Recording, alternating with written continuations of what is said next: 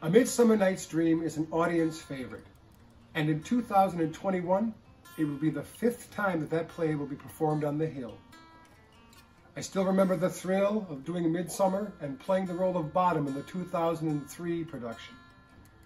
In the following monologue, Helena is contemplating unrequited love and is wondering why Demetrius doesn't find her as beautiful as Hermia.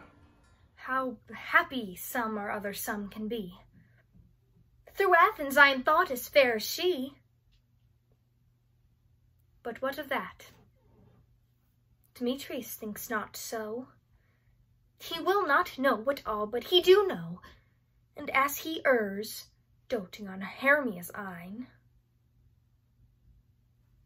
so I, admiring of his qualities,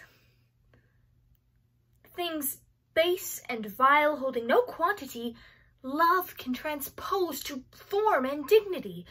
Love looks not with the eyes, but with the mind, and therefore is winged Cupid painted blind.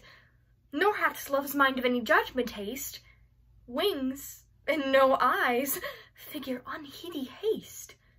And therefore is love said to be a child, because in choice he is so oft beguiled, as waggish boys in game themselves forswear, so the boy love is perturbed everywhere.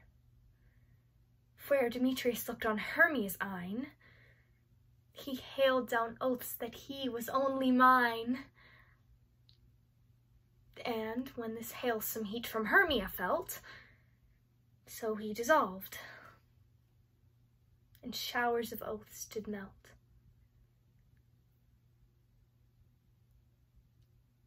I will go tell him of fair Hermia's flight. Then to the wood will he tomorrow night pursue her, and for this intelligence have I have given thanks. It is a dear expense, but herein mean I to enrich my pain, to have his sight thither and back again.